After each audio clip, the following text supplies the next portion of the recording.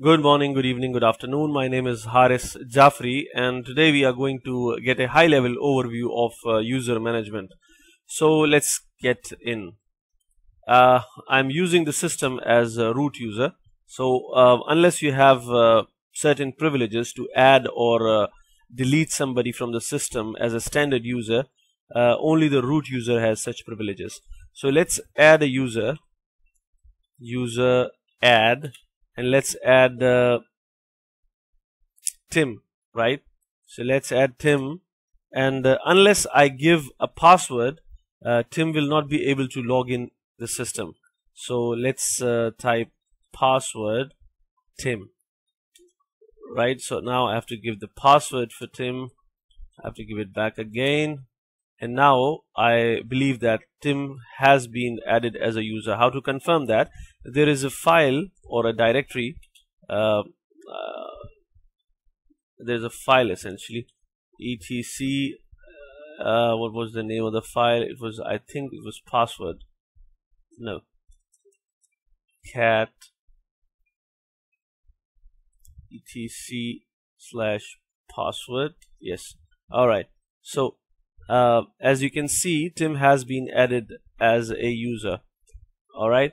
Another way of confirming whether Tim has been added or not, you can, because you are a root user, you can go inside and try to list all the files inside the home directory, and it will list you that Tim indeed has been added as a user. It's a directory by the name of Tim, which is made inside home. So this is how you add a user. If you want to lock a user out, you just have to type user mod, I believe. Yes, user mod, and you have to pass the flag -l. You don't have to change the password of Tim. You just have to type user mod -l, and it will lock Tim out of the system. So even if you don't change the password and Tim knows his password, he will not be able to log into the system. If he's a bully, just lock him out. Once he's not a bully anymore, you just have to type user mod -u followed by the name of the user, and Tim will be able to log back into the system. Alright, so if you want to delete a user, the command is user delete and followed by the name of the user. Now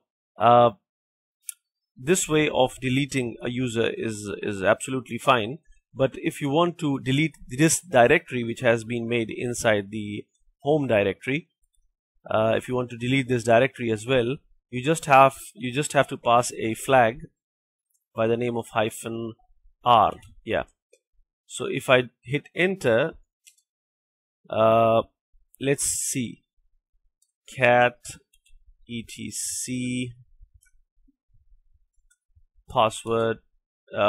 Tim is not here anymore, and to confirm whether the directory which has been made by the name of Tim has been deleted or not, let's type ls-l/home. As you can see, the directory I made by the name of Tim has been deleted as well. If you like the video, like, share and subscribe. Love you 3000.